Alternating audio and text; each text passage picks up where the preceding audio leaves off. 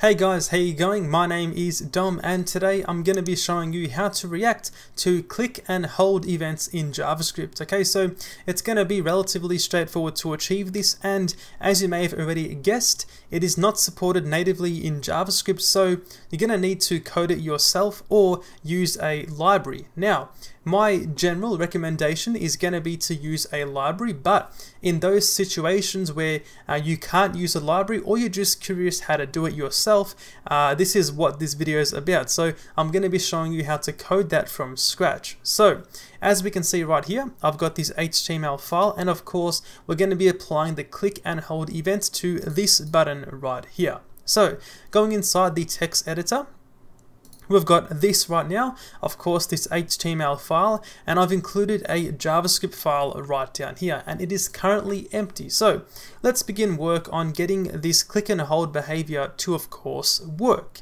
Okay, so we're going to be using a class to achieve this, and this is because we need to hold information regarding the states of what the user is currently doing, and this is going to assist us in detecting a hold action. Okay, so right here we can make a new class called click and hold, just like this, and then we're going to of course specify a constructor.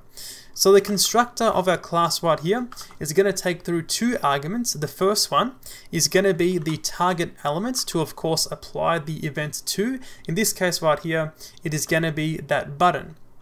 And the second argument is going to be the callback function, and of course this callback function is what you specify to run once the button has been clicked and held on.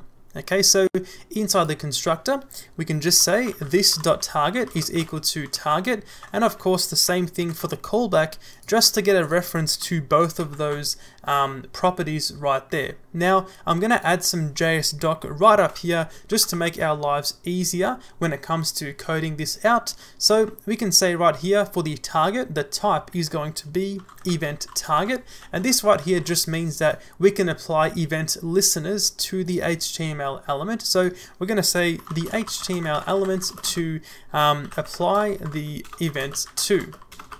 And then for the callback, of course, it's going to be a function, so we can specify function right inside here, and then we can say the function to run once the target is clicked and held. Okay, cool. So now, the way it's going to work is essentially we're going to be, like I mentioned earlier, we're going to get information about the current state of the button or what the user is doing. In this case, we need to know when the user is holding on the button. So we're going to say here, as a state property or instance property of the class, we're going to say this dot is held is equal to false by default. So of course the user by default is not holding onto the button. We're going to also specify a second property here. This one's going to be called active hold timeout ID. So we're going to see how this works very shortly, but for now let's just assign this to a value of null. So now moving on, we need to react to when the user begins to hold on the button. So we're going to specify a function right here called onHoldStart, and I've used an underscore here just to convey that this method is supposed to be private. So anyway, inside here, we're going to say, firstly, when the user begins holding on the actual button, we're going to say this.isHeld is going to be equal to true.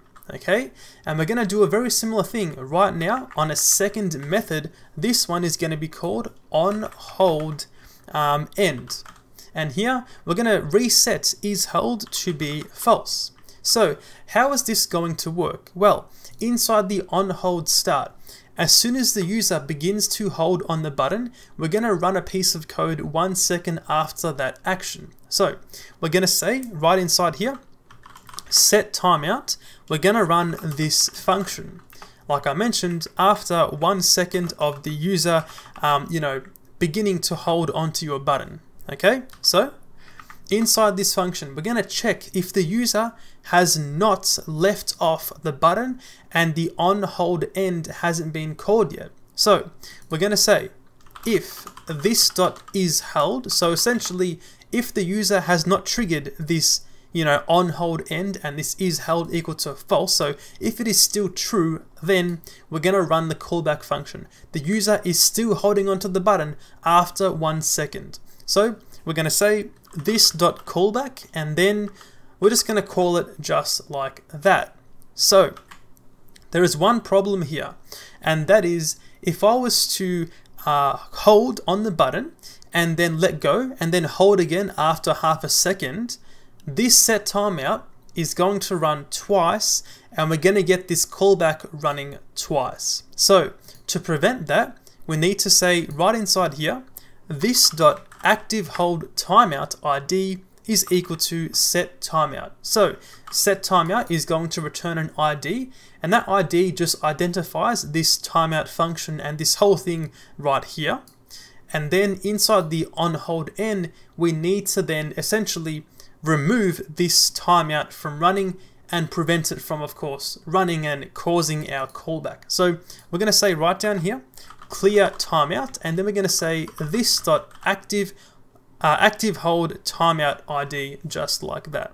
So now it's going to work perfectly fine. So we've specified both of these methods right here. How do we now call them based on the user interacting with the button? Well, we're going to be using a set of events right in the constructor. So we're going to say, to support both desktop and mobile, we need to listen for both the mouse events and the touch events. So we're going to specify an array right here. We're going to firstly specify the desktop mouse down event right here. So when the user initially clicks on the button but does not lift off, so it is not a click, it is simply just a mouse down. When that happens, we're going to run this function. Also, the touch start, we're also going to run that function when the user begins to touch a button. So we're going to say for each one of these event types right here, we're going to grab onto the string version of the type, so just type right there. Then we're going to say inside here, this.addEventListener, my mistake, sorry, this.target.addEventListener. As we can see, by specifying that JS doc, we have these hints for the methods to use. So we're going to say addEventListener, and then we're going to say inside here, specify the type, obviously going to be both mouse down and touch start right here. We're going to say for the function to call on the event occurrence, we're going to say this.onHoldStart, then we're going to say .bind, then pass through this. And basically what this bind this is doing is simply just saying when this function runs, it's going to treat the keyword this as the current instance of this click and hold. Okay, we're going to see how that works shortly. But now we have this initial function call. We can do the exact same thing this time for the on hold end right down here, and specify a lot more event types here for when the user clicks away from the button. So for this, we're going to use the mouse up event, also the mouse leave event, the mouse out event, and the touch end event, as well as the touch cancel event. So of course, we're trying to cover as many scenarios as possible. The reason why there's so many is because sometimes, when you press the escape button on the keyboard, it's going to trigger one of these events instead of the mouse up. Same goes for mobile. The touch end may not be called, but the touch cancel may be called, depending on what the user is doing. So with all that being said, we've basically got all of the code set up for this to work. So now, how do we use this class? Well, we can go down here. We can firstly get a reference to our button. So we're going to say const my button equal to document.getElementById. Pass through here, of course, my button, because the ID of my button is my button in the HTML right inside here. So now we can simply make a new instance of the click and hold right here. So new click and hold, pass through my button as the target, and then we can say for the callback function, we can simply do an alert. We're going to say alert click and hold, just like that. So now we can save this and it's all going to work. Let's save this, go inside the browser, refresh, and now if I was to click on the button, we get nothing after a second. If I was to click and hold for about half a second, we get nothing. If I was to click and hold for more than a second, we get right here, click and hold. Okay, so it's all working perfectly fine. Now, I want to show you what happens if I don't do this active timeout ID. Let's remove this right here, then save it and try again. And now I'm going to click this initially, then hold, boom, it happened a lot quicker than it should have, and also we get 2 events right there. So that is what this set timeout, this timeout ID is doing. It is preventing that bug, I guess. Okay, so now, what is one way to speed it up or make it easier to use this class? Well, we're going to go right down here. We're going to declare a new static method, and this one is going to simply just be called apply. So here, it's going to take through the exact same arguments as the constructor. So we're going to say target and callback right here.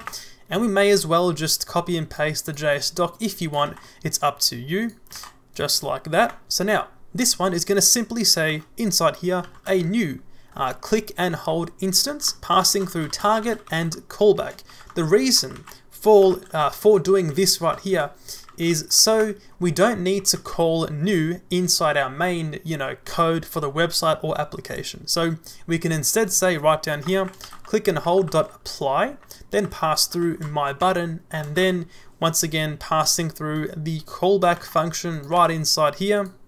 And this right here just makes it a little bit cleaner to work with, because typically when you call new and then a class, you are typically getting a reference to the object you are creating, and then you are doing things with that object. In this case, we are simply just wanting to apply, the actual event. So this right here is going to work perfectly fine. Let's save this and just make sure it works. Refresh, click and hold, and we can see it is still working perfectly fine. So that is it for today's video. I'll be leaving a link to the code in the description below if you want to check that out and reference it.